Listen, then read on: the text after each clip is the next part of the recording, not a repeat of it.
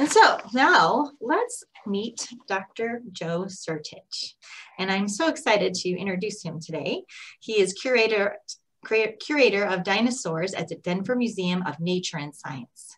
Joe is from central Iowa. He grew up in the Denver area where he pursued his passions for paleontology from a young age, taking courses and volunteering at the museum through high school before pursuing a professional career in paleontology at Colorado State University.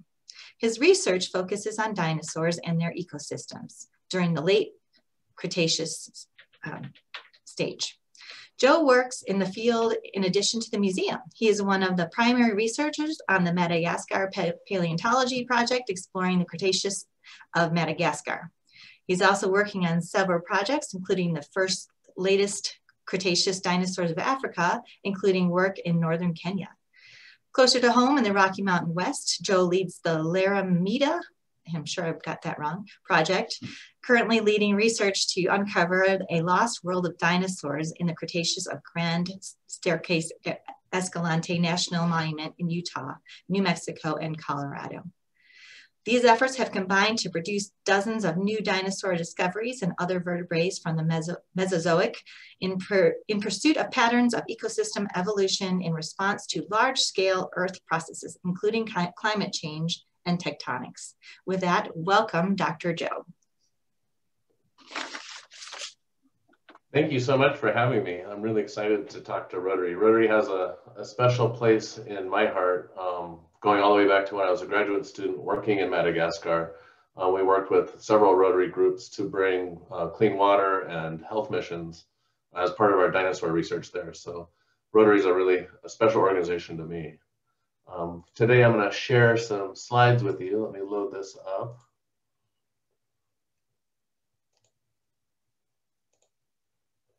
There we go. Hopefully everyone can see this.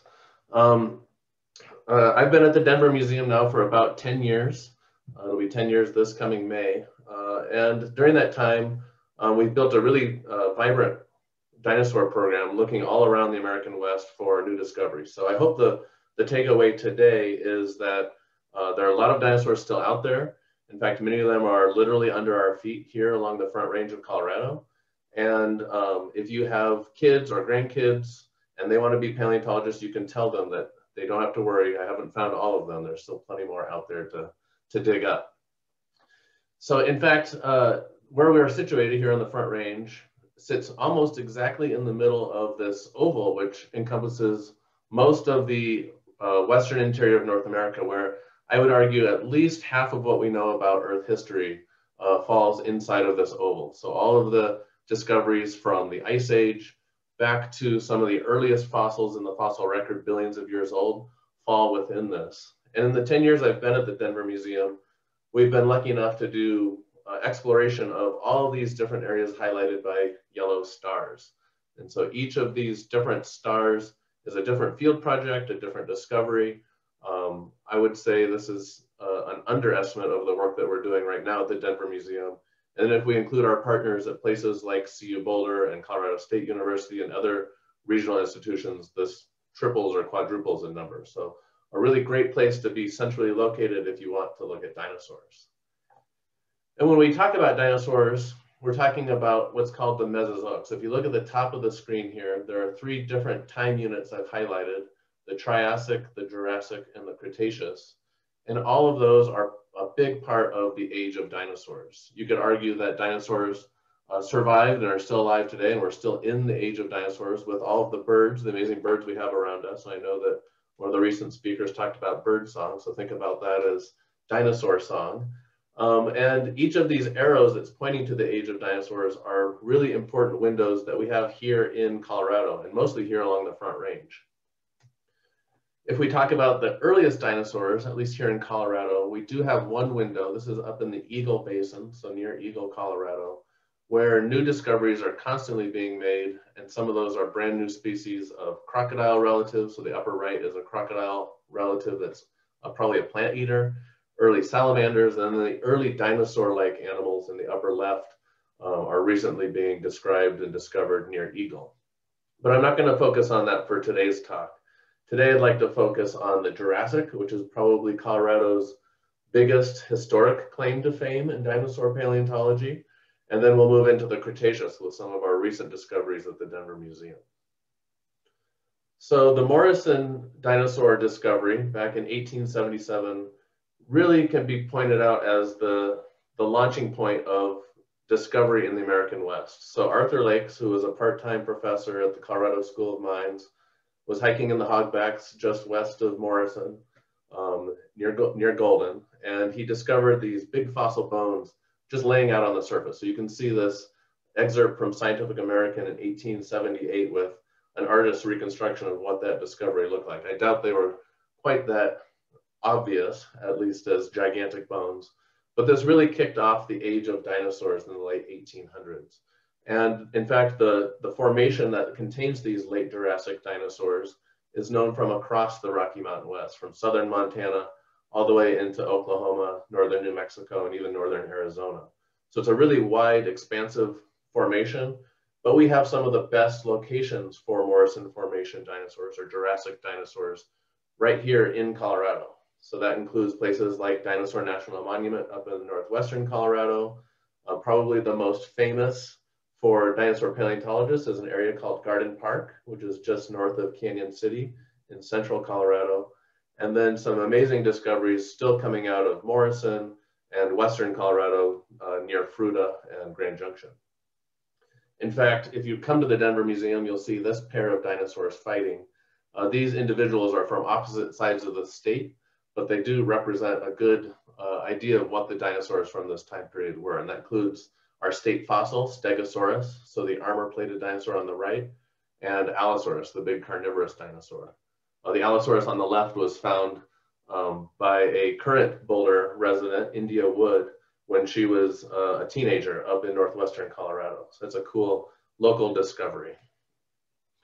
We're still making new finds from the Morrison Formation. So even though the Morrison has been dug since 1877, we're still finding new fossils.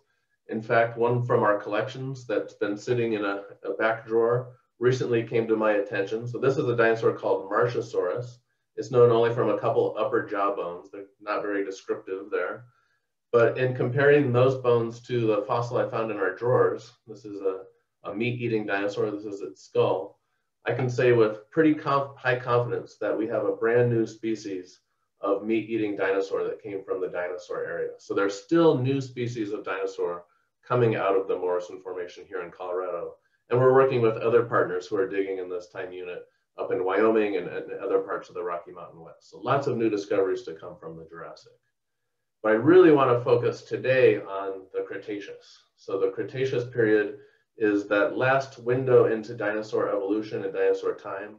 It's really interesting from a modern perspective because the Cretaceous is where many living groups, things like flowering plants, birds, turtles, crocodiles that we still have around us today, got their start. So think about the Cretaceous period as the time when dinosaurs lived in a more modern world.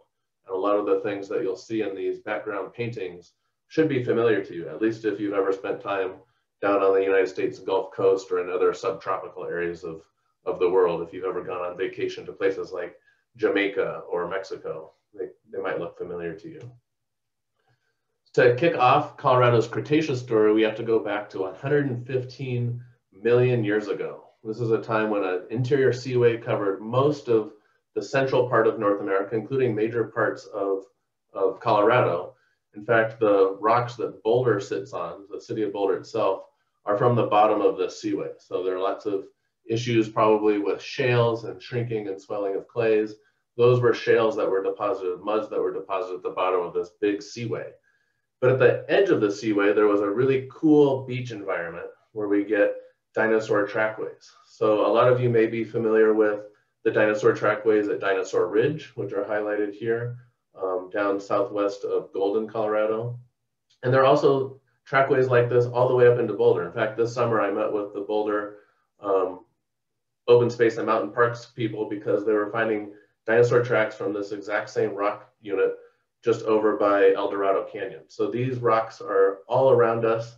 If you hike up onto the hogbacks regularly, be on the lookout for three-toed tracks like this. They were made mostly by small meat-eating dinosaurs and plant-eating dinosaurs called iguanodonts, so two-legged plant-eating dinosaurs. We don't have a lot of actual fossils from this time period. In fact, the only one that's named from Colorado from this time period was found down in the Garden of the Gods. And it's a plant-eating dinosaur that probably made these big three-toed tracks. But to really dig into new discoveries, we have to zoom all the way forward to 66 million years ago, the end of the time of the dinosaurs. So this is the last dinosaur ecosystem here in the Rocky Mountains. And many of you might be familiar with this time period because this is when really famous dinosaurs like T-Rex and Triceratops roamed most of the Rocky Mountain West. So here's a picture of a T-Rex eating some gross dead dinosaur in the middle there. And this is the time period of T-Rex from places like Montana, the Dakotas, Wyoming. And I would argue that the record we have here along the Front Range from southeastern Boulder County all the way down to Colorado Springs is one of the best places in the world to look at this dinosaur ecosystem right before the extinction of the dinosaurs. This is a painting. I'm sharing this for the first time publicly. This is a painting we just had finished. This is based on a discovery from Littleton, Colorado of a T-Rex. So this is the Littleton T-Rex. And if you look in the background, hopefully my cursor shows up, these are the early Rocky Mountains. And then these big storm clouds are forming over that seaway north of Boulder and out to the eastern plains. So this is what Colorado would have looked like right around 66.1 million years ago. Very precise. And this is what the Denver area looks like today. So the different color bands you see in this image are different rock units. The orange and the chocolate brown colors represent this time period. And the squiggling pink line that you see moving through the middle of the brown is a very precise line that indicates when dinosaurs went extinct. And so the Denver Basin is what we call this. And the Denver Basin contains the best record of this extinction event anywhere in the world. And we can just go right outside of Denver or right outside of Golden and look at dinosaurs right before the extinction event. If you go inside of that pink line, so the center of this onion, then you're in the time period right after dinosaurs go extinct.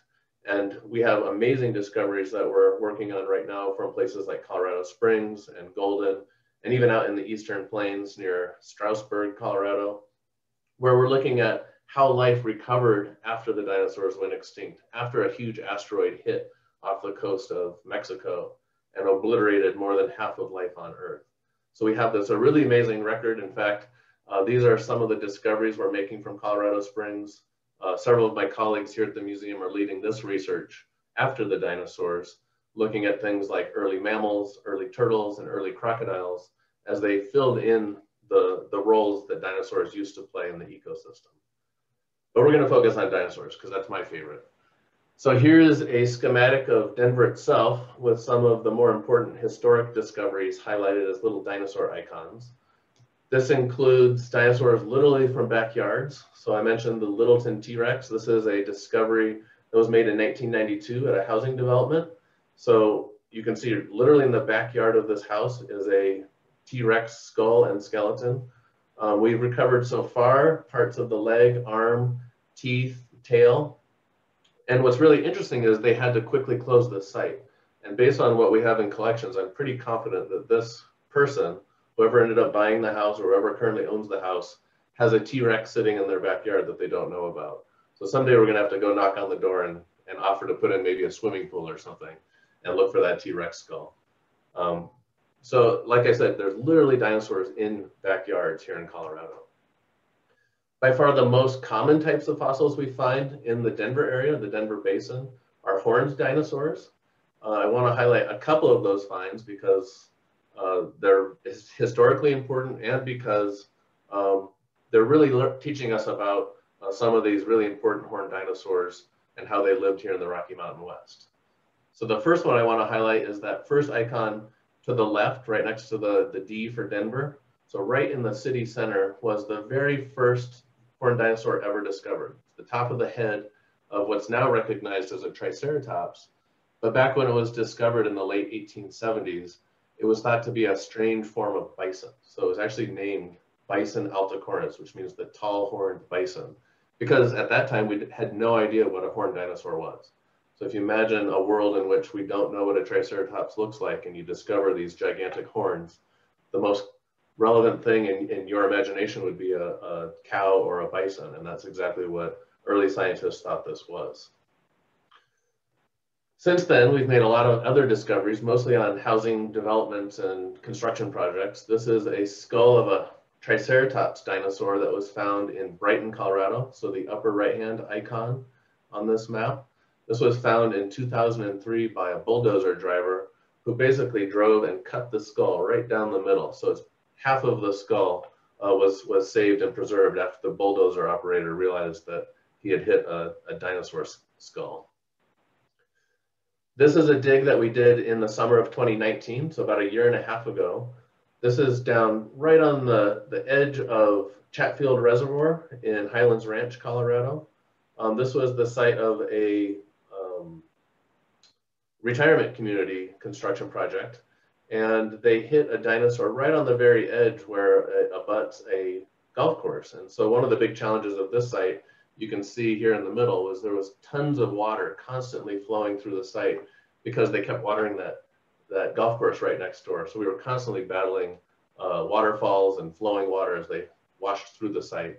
But we ended up collecting the most complete Triceratops specimen ever found in Colorado. This is a drawing of the portions that we have preserved. The orange parts are the parts of the skeleton that we know that we have. And as we clean these blocks, it takes several years to clean the rock off of them. We continue to add orange bones to this diagram. So already it's the most complete, and it's only becoming more and more complete as we clean more of the skeleton. And then finally, you probably noticed that one of these icons is orange. And this is a discovery we made in late 2017. Also a construction project. This was for a public safety facility, so police and fire. And one of the construction workers noticed this little collection of strange rocks in the center of one of their pylons. And so they had just drilled in, you can see it behind this gentleman here, there's a pylon that went in. They drilled right through a dinosaur site, and it turned out to be the most complete skull and partial skeleton of this really rare dinosaur called Torosaurus. So from the front of the eyes forward, Torosaurus looked very much like a Triceratops, but the back of the skull is quite different. And we recovered by far the most complete skull, but also most of the front half of the skeleton of a new Torosaurus, the most complete dinosaur ever found in the Cretaceous of Colorado. And it was right here in a construction project. Right now we're piecing this Torosaurus together. This is at a lab fabricator out in Fruita, Colorado, and we're planning to have this full displayed dinosaur for the first time starting in about a month. So we're going to unveil Tiny the Torosaurus, that was what it was named, at a museum exhibit that starts in mid-February. So if you're interested in seeing what this dinosaur looks like, you'll have opportunities hopefully coming up in the spring. So if you look, the snout is to the left, there are big horns over the eyes, and then that big sweeping portion of the skull to the right is the frill, the shield. And if you compare that to a Triceratops here on the bottom, that's the main feature that's different. Triceratops had a solid frill, and Torosaurus had a very wide, thin frill that had big windows through the bone, windows that wouldn't have been noticeable in life. In fact, this is a recent reconstruction of the Thornton find that we just got hot off the press. So again, it looks a lot like a Triceratops, except it has a different shape of that frill or the shield behind its head. And so this is a reconstruction of what Thornton would have looked like 66.2 million years ago. So very close to the time of the Littleton T-Rex. And then the last one from here in Colorado I want to highlight is a discovery that we made up in northern Colorado back in one of the public buildings. And so a dinosaur had been discovered in the early 1980s. It was a Triceratops found near Briggsdale, Colorado. And it ended up being donated to Weld County, and it has sat for almost 40 years now on display in Weld County, but it was completely inaccessible to scientists. In fact, most of the scientific community didn't even know it existed because it never was formally accessioned into a museum collection. And so we've been working closely with Weld County. The county commission has been really gracious and really helpful in letting the Denver Museum accession the specimen. We're also cleaning the specimen. this is what the fossil looks like. It's the major part of a skull and parts of the body. And what's really interesting about this discovery is it's much older. So when we think about the rocks around the Denver area and the Front Range, we usually think about dinosaurs in what's called the Denver Formation. So this green rock unit right before dinosaurs go extinct. But parts of northern Colorado and even eastern Boulder County contain a rock unit called the Laramie Formation, which is closer to 69 or 70 million years old. And we think that this skull came from very old rocks, which makes it the oldest known Triceratops anywhere in the world. And in fact, some features of the skull show that it's probably not a Triceratops. It's probably another type of dinosaur known from only a single broken skull up in Canada called Eotriceratops. So we probably have the best skull of an Eotriceratops found right here in Colorado. This is work that we're still doing in the Laramie Formation. This is southeastern Boulder County. We were out there last winter walking around, and believe it or not, just off of Wadsworth, there are big chunks of horned dinosaur skulls just eroding out of the ground. So here's my rock pick next to what looks like a pile of gravel. And this gravel is actually a pile of bones, probably from another horned dinosaur. You can see some of the shopping centers and restaurants down here just off Highway 36 in Wadsworth. So this is just right off of Wadsworth. In fact, most of eastern Boulder County has rocks of this age. So it's an area where I plan to be working for the next several years, looking for more discoveries from this really important time window into the time of dinosaurs. I have a ton more to talk about, but I know that you guys probably have questions. We're doing a lot of other work in slightly older rocks all around the American West.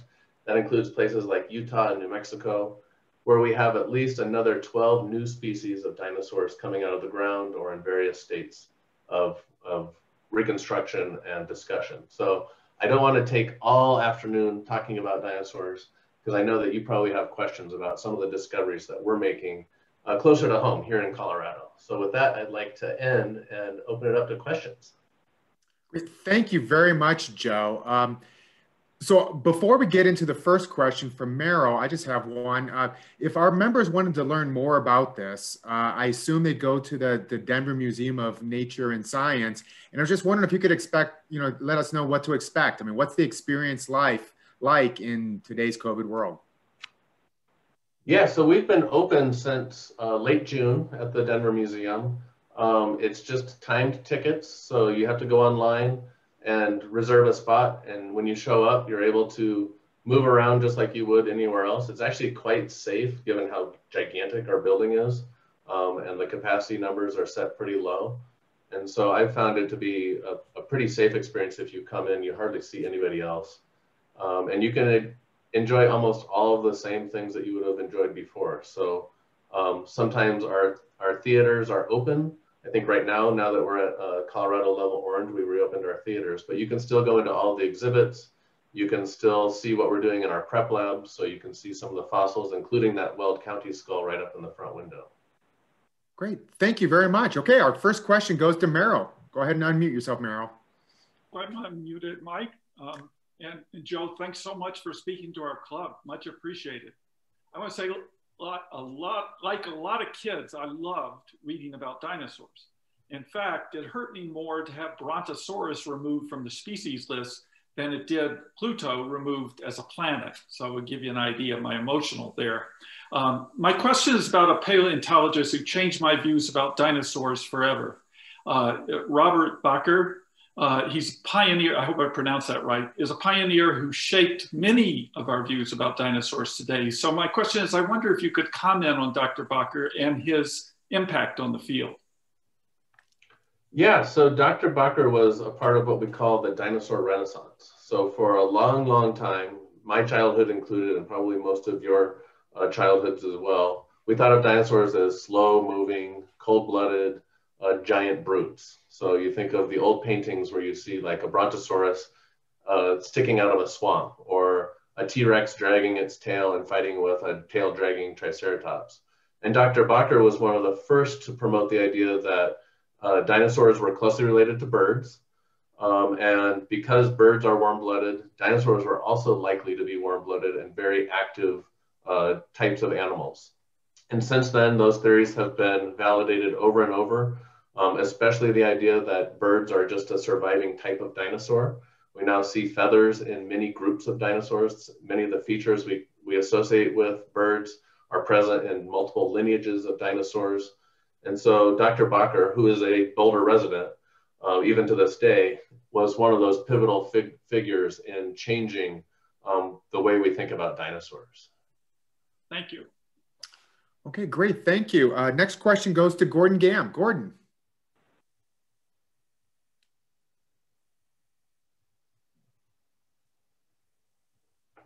Gordon, go ahead and unmute yourself if you're not unmuted, Gordon.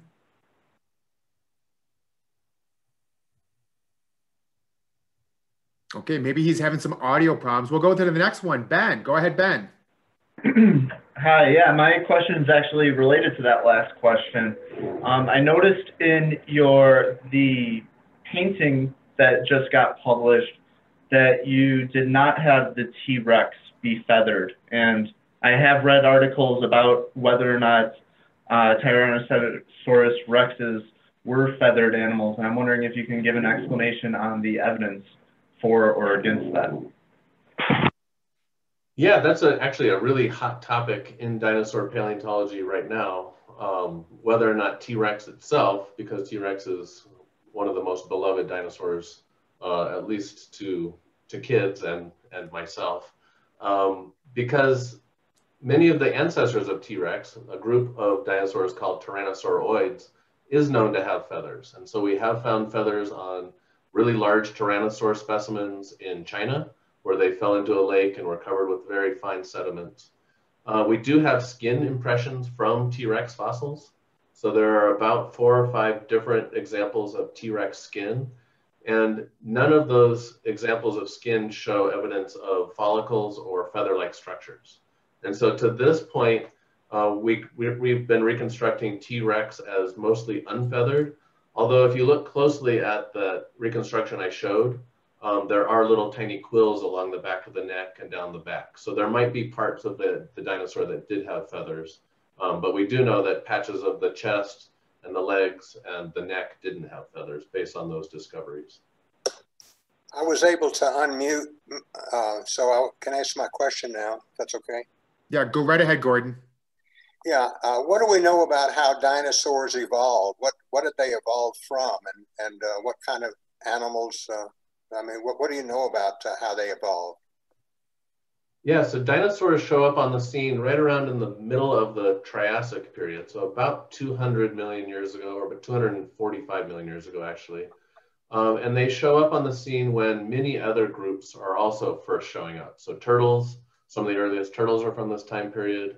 Mammals, so our own lineage, some of our oldest ancestors are from this same time period. And early dinosaurs were just a small, minor role player in that early ecosystem. So they were chicken-sized or goose-sized animals. Most of them were carnivores. But what made them unique and able to really invade other ecosystems was probably their metabolism. So they were probably warm-blooded like birds today. And they had an arrangement of their legs and their joints that allowed them to move about quite quickly. And so that combination of a fast metabolism and a body that's built to be quick allowed them to really jump as soon as some of those other groups went extinct. So some of those early crocodile lion groups went extinct, and dinosaurs quickly invaded those roles in the ecosystem and took over the world. Okay, thank you. Next question is George Garmany. Go ahead, George. Thank you, Mike. I'm hoping that, are you hearing me? Yes, we're good. Okay. Joe, I actually have 2 totally unrelated questions for you, but thank you so much for your talk.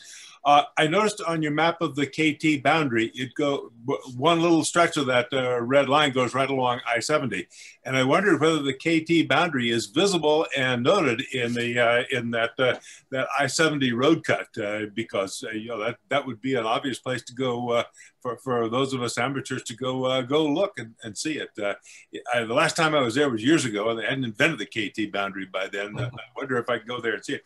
And my other question is also a participatory sort of thing. Looks to me like the people on those digs that you have may be volunteers. how do we volunteer to become dinosaur diggers with you folks? What a great opportunity. So those are my two questions. Yeah, so to answer your first question, we do have places where you can see the KT boundary really well. Most of those are out in the Eastern Plains. But the first place the KT boundary was ever formally recognized was on South Table Mountain. And so just outside of Golden, about halfway up the slopes, so just about the same level as some of the equipment from Coors, is the KT boundary. And that was first recognized when paleontologists were finding dinosaurs around the base of South Table Mountain, and they climbed up some of the ridges and realized dinosaur fossils disappear from the record. And it was only crocodiles and mammals that they could find up there. And so it's actually been designated as a geological historic point, South Table Mountain, as one of the best places and first places that the KT boundary was recognized. It's not a line, you can't go up and stick your finger on the boundary on South Table, and that's because those early Rockies were rising at the time, and so all the sediments were really coarse as you were close to the mountains. So they were coarse gravels and sands, and you don't get that fine detail that you get in the Eastern Plains of Colorado. But it is there. So you drive by it every time you drive west on I-70 and head up toward the road cut. And then, yeah, we work with a huge group of volunteers. So one of the big parts of my research is bringing volunteers out to help dig. And so I cover a lot of the Rocky Mountain West with big bands of volunteers. I have about 100 volunteers who come out with me to do these excavations. And we do things like helicopter fossils and volunteers out to sites. It's a really cool way to see parts of the country that you wouldn't normally get to see because we're in really remote backcountry settings. But we also have volunteers work with us in our prep labs and in our collections. So there are opportunities for everybody.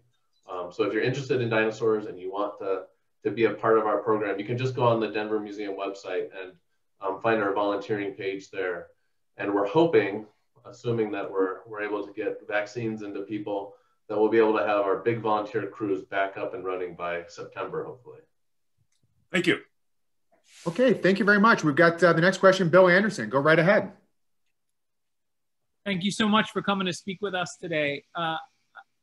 I was just curious in looking at your bio, I see that you're doing work in Utah and Colorado and New Mexico, but also far-flung locations like Kenya and Madagascar. And I'm curious how you ended up getting involved in those projects in Kenya and Madagascar so far from here when you've got so much going on in your own backyard.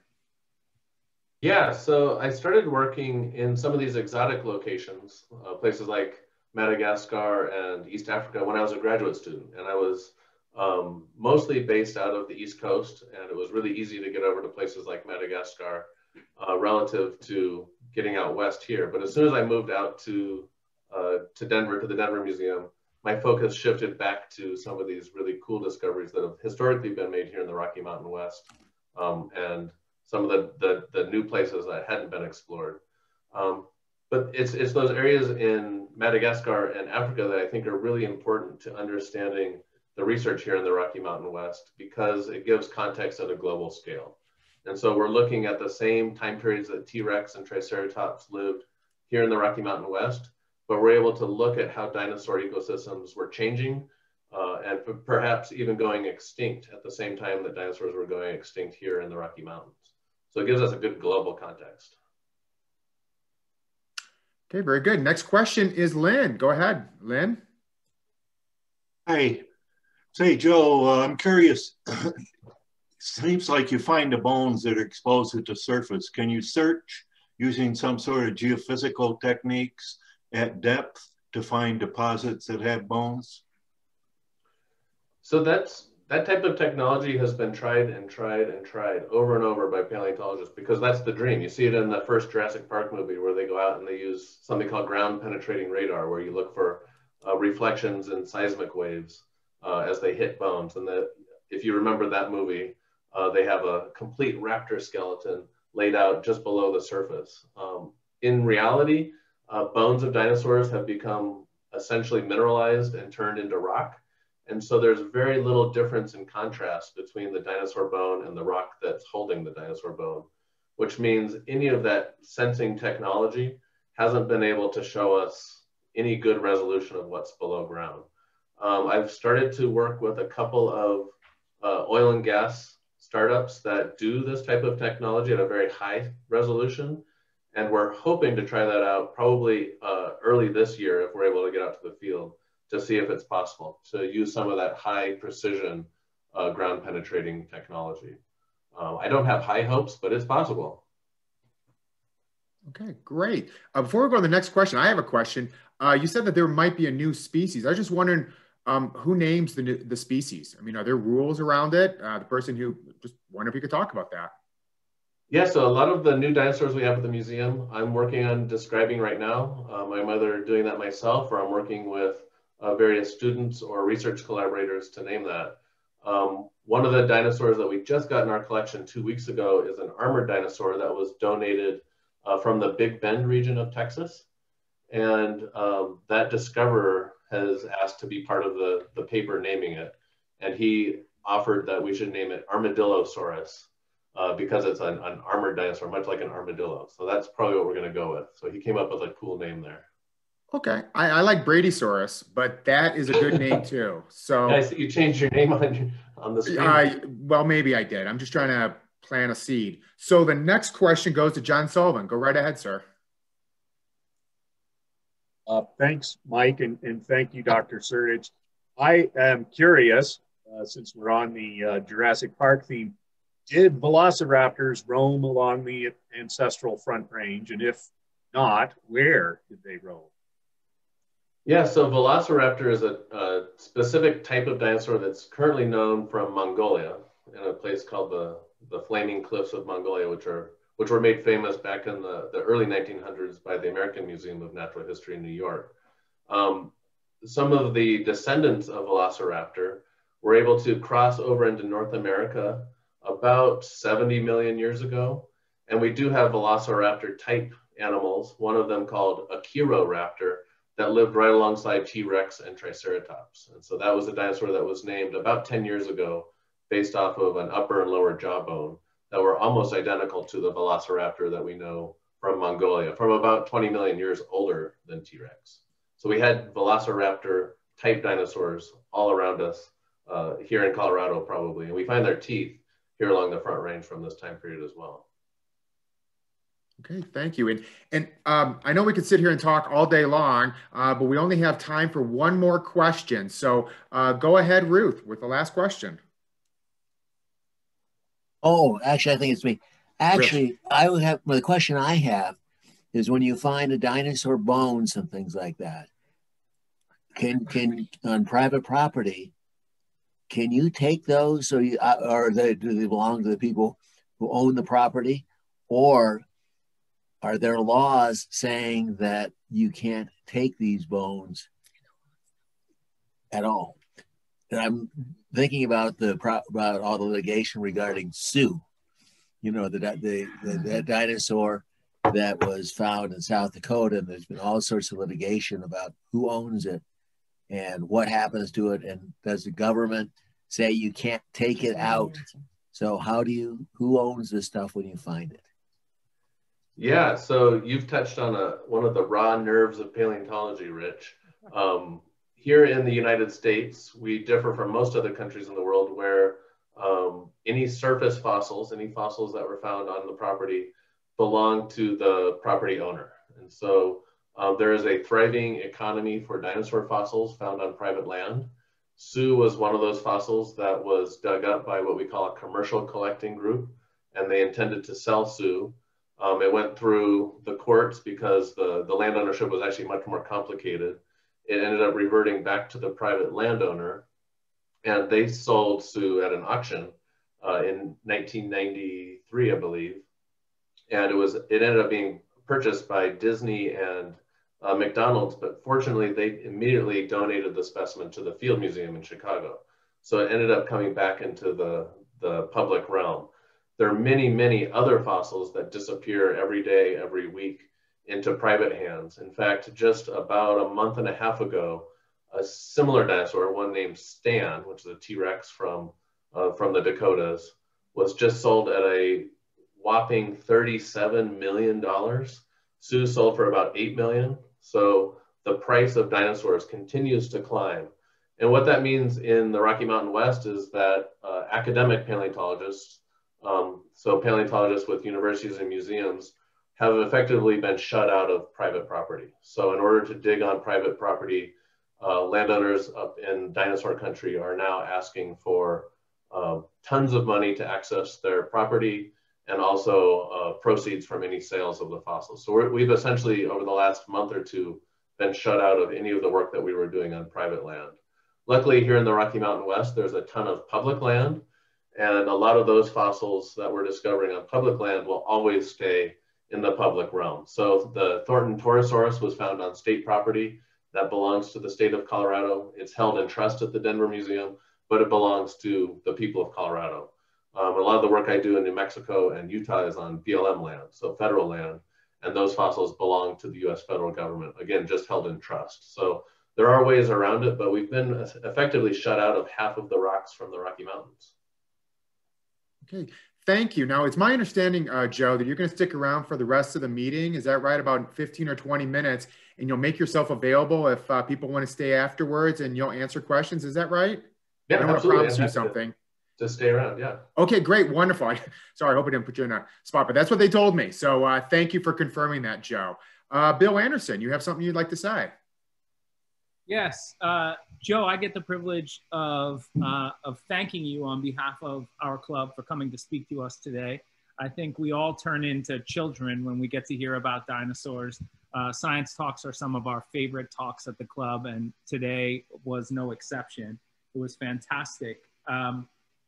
So polio has been a major project for Rotary International for many years. Since 1988, along with our partners, Rotary has reduced the number of cases by 99.9%. Just this past August, Africa was declared free of wild polio virus, and only 2 countries still have polio, Afghanistan and Pakistan. And we're working very hard to try to eliminate there, along with our partners. On your behalf, to thank you for speaking today, we'll be donating 100 doses of the polio vaccine. So thank you very much, Joe, for coming and speaking with us today. Well, that's amazing. Thank you so much. I really, really appreciate all that Rotary's done. Like I said at the beginning, Rotary is really, really close to my heart for the work that they've done for us, helping communities in Madagascar as well. So thank you all. Thank you so much, Joe. I'm really excited to learn that the state fossil is a Stegosaurus. So that's something new I learned today. And then I'm questioning whether I should go dig up my backyard, but really appreciate you being here today. Thank you so much.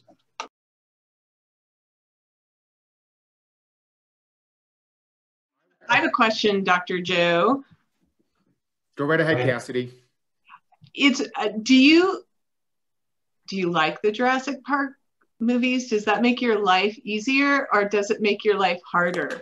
Like, I love them, but I used to be a trial attorney, so I know things like CSI made my life harder. So I was just wondering. Yeah, I like the dinosaur movies. The Jurassic World, the latest incarnation, is a great form of monster escapism. But I think the first in the series, so the original Jurassic Park from 1993, was for a lot of paleontologists life-changing. We point to that as one of the reasons we wanted to be dinosaur paleontologists. And in a lot of ways, it brought that dinosaur revolution that I talked about, that dinosaur renaissance, to the public eye for the first time. So that was the first film that depicted dinosaurs as fast-moving, intelligent animals, rather than that old view of them being slow. So I really appreciate what Jurassic Park has done. And it does provide a way that the public engages with our science. And we're so dependent on donations to do a lot of work that it helps us keep paleontology in front of the public, and keeps people excited about dinosaurs. And some of them even donate to help get us out digging more. So it's really helpful in that way. That's awesome. So I actually have 2 questions. The first one is related to Cassidy's question. Now, I've seen Jurassic 1, 2, and 3 and the world. which is sort of like a bachelor's, master's, and after. So do we get to call ourselves doctors in paleontology if we've seen all the movies? Is Yeah, that I think true? if you've seen all 5, then I think that is qualifying. Oh, I didn't know there were 5. Well, I'm really close then. So then I'll be Dr. Bradysaurus. My real question is how technology, I mean, before you had the physical structure and you were probably trying to fit it together like a jigsaw puzzle. And I was wondering if with technology, do you scan it and then it goes into a database and then others are from around the world and then they try to fit it electronically like a jigsaw puzzle? Yeah, that's a huge part of what we do now is using CT scanning technology, just hospital grade, but also engineering grade for small things. We're able to look inside fossils. We can look at the bone tissue. We can look at the brain cavities and nerve pathways. And it's a really great way to share fossils. In the old ways, like you said, we used to physically cast and share casts of specimens, but now we can just send a 3D PDF to our colleagues on the other side of the world, and they can spin a fossil around and look at it that way. Okay, great, thank you. I'd like to interject something. When my kids were young, my daughters, I told them that they should probably marry a paleontologist or a gerontologist, because the older you get, the more interested your husband will be in you.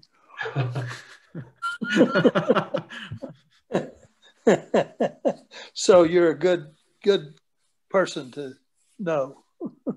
In fact, at least for my PhD, I worked on human anatomy. I had taught in a medical school, so my PhD is in human anatomy. So I really like the old bones. Very good. So if you've got a question, go ahead and unmute yourself, and we'll just kind of do a free-for-all here versus more moderated with the chat. So if someone would like to go with the first question, or I guess the third or fourth one. Go ahead, John. This is John. I think it's terminally accepted, that the reason the dinosaurs became extinct, was because a meteor struck the Earth and all the dust and the other debris cooled the Earth. Is that still the accepted theory of how the dinosaurs became extinct? Yeah, so the extinction of the dinosaurs has been a hot topic for the last 40 years, trying to understand exactly how and why dinosaurs went extinct, but also why things didn't go extinct. So why certain groups of animals survived. I think the scientific community still largely agrees that it was the asteroid impact, and the data for that has only grown. There's still a subset of paleontologists that think that dinosaurs were already on their way out, so they were in decline when the meteor hit, and probably would have gone extinct anyway. And that's why the work that we're doing around the world is so important. So global perspectives on the extinction are the only way that we can really test these different ideas. And that's because the asteroid hit North America. So we know that the asteroid hit just off the Yucatan Peninsula at an angle that essentially lit North America on fire. And the best record of dinosaur evolution from that time period is from North America. So we really need to get out and find dinosaurs of the same age right before the extinction event on the other side of the globe. Dinosaurs that weren't impacted by the asteroid directly, but probably went extinct because of the fallout. Thank you. Great. Yeah, Marlene's got a question. I was going to go right to you, Marlene. Thank you. Okay. I have a question. So the science in the movies, Jurassic Park, the DNA reconstruction and, finding it. And now I know you can get DNA out of bone samples and things like that. So is any of that true? Is anybody trying to clone dinosaurs, recreate them? Yeah, so there is an active effort to clone recently extinct animals. So things like mammoths and woolly rhinos and some of the Ice Age animals. When you get over about 50 to 100,000 years old, you've lost most of the DNA to be able to reconstruct an animal. So DNA as a molecule has a half-life. It just degrades naturally, even under perfect ideal conditions. Those bonds in the molecule start to fail, and it falls apart. And so we don't have a lot of hope in finding intact DNA that's more than 66 million years old. But we do have a way to get at that type of DNA for younger animals. So mammoths were alive as recently as 5,000 years ago on some Siberian islands. And so looking at some of those permafrost, so frozen animals that are coming out of the ground, and reconstructing the DNA of those animals has already been underway. And I bet within the next 15, 20 years, we have cloned mammoths and other Ice Age animals walking, at least at laboratories and zoos. Okay, before I go to the next question, I wanted to ask you a question again, Joe. What's the life of the DNA? Could you tell that year again? So we don't have much DNA, intact DNA, after about 50,000 years, but definitely after 100,000 years old, it's all gone. But things that are 10,000 years or less, we have access to those forms of DNA. Great, thank you very much. Rich and Ruth Urban, you got a question. By what I just heard a second ago. And that is that I know that you guys are working on how mammals started right after the dinosaurs went extinct. And what are you guys doing in relation to that? And what are you finding out? Because I know that the the museum is really doing a lot of work with that kind of work regarding the mammals. Yeah, so once dinosaurs disappear from the scene 66 million years ago, we have a really amazing record here in the Denver Basin, so along the Front Range, of fine scale recovery. So looking at 1,000 to 10,000 year intervals and looking at the mammal record, we can see that mammals really rapidly changed in their body form and their size. And we've been able to correlate that with some of the changes in the plant communities as well. And so that extinction event, the asteroid that hit, essentially caused a continent-wide forest fire. So most of the forests of North America were burned. And the trees and the plants that came back were the fast-growing flowering plants, the weedy plants, not the big old conifers, the redwoods, things like that. And so one of the first trees that came back and started producing fruit were actually legumes. And so we think that the rapid radiation of mammals, the rapid size increase of mammals might have been related to the availability of different types of plant nutrition, and that included beans. And so the history of our own group, mammals, recovering after the extinction might be tightly linked with the plant communities that we lived in. Okay, and Marcia, you have a comment? Yeah, thank you. I wanted to thank you for talking about dinosaurs in Colorado. You know, it's history can be so vague and far away. And, you know, talking about specific places in Colorado where we've hiked or where we've gone really brings it home and really makes it real. So I really appreciate that. And also I was wondering where you had a slide of the footprints that was kind of blocked off, and I want to go there, but I don't remember where you said that was. Yeah, that's an area called Dinosaur Ridge. So it's just outside of Morrison, on the east side of the hogback from Morrison, north of Morrison. Right. Okay. It's a place that it's got a little museum down at the bottom of the hill, and then they'll take you up on either a walking path or on a shuttle up to see those. I'm not sure the shuttle's working now because of COVID, but you can hike or ride a bike up to those tracks right off the road, Alameda Parkway. Okay, thanks. Thanks again for bringing it to Colorado. Okay, Meryl Soros has a question. Go ahead, Meryl Soros. Okay, you know, I've got an interest in history, Joe, and I'm wondering about the great bone wars of the 19th century with Marsh and Cope going at it, and what was their impact on the field, both positive and negative? Yeah, so that discovery that Arthur Lakes made in 1877 in Golden really was the match that ignited what we call the Bone Wars, which was a rush to discover and name the most dinosaurs. And it was particularly a rivalry between two scientists out east, O.C. Marsh, who was at Yale, and Edward Drinker Cope, who was at the National Academy of Sciences in Philadelphia. And they sent huge teams out west on the railroads to fill case after case of dinosaur fossils and send them back to the Eastern museums. And what that did was, first of all, ignite the public's excitement about dinosaurs. That's the first time that dinosaurs in North America really hit the world stage. And dinosaur fever swept the country, and every museum wanted its own fossils. but it also led to something that we still see today, which is local communities trying to keep local finds close to home. And so right around the same time, the Denver Museum decided they need to stick their nose in. And so in the early 1900s, we hired paleontologists to go out and start collecting dinosaurs to keep them in Colorado, because there were so many carloads of fossils heading out east that we wanted to keep something at home. And that's something we still see today, wherever we work. Even when I work in southern Utah, the biggest question is, why is the Denver Museum taking our fossils away? And those are things that we have to work with local communities to help bring these discoveries back and inspire the next generation. Great. Does anybody else have any questions for Dr. Joe Sertich? I just have a quick follow-up question about the rush to get bones to the museums. That's happened, I think, in a lot of different areas. Have you personally ever seen someone try to submit a fake dinosaur bone?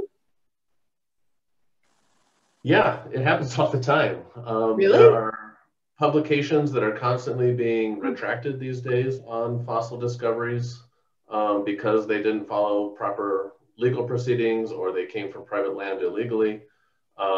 I have dealt with people bringing fossils in that they collected on public lands illegally and having to work with them to make sure it comes back into the public realm and it's protected. But we also have on the other side a really great relationship with some of these commercial collectors. So there is kind of a dichotomy in paleontology between what we call the academics like me and the commercial ones who want to see them sold. But I think there's a lot of room to create relationships where important fossils can be saved for the future. And that's what that Texas dinosaur I talked about, the armored dinosaur, is one of those collaborations with a commercial group where they wanted to see this important fossil preserved for their kids and for the future, rather than go off to somebody's mantle in Dubai. Okay, any questions? Well, can I ask one more question, Dr. Joe? I'm curious, where is the oldest dinosaur fossil at this point? Where was it found? And you know, we sort of think of Africa as perhaps the birthplace of humanity. I'm curious whether Africa is the birthplace of the dinosaurs too.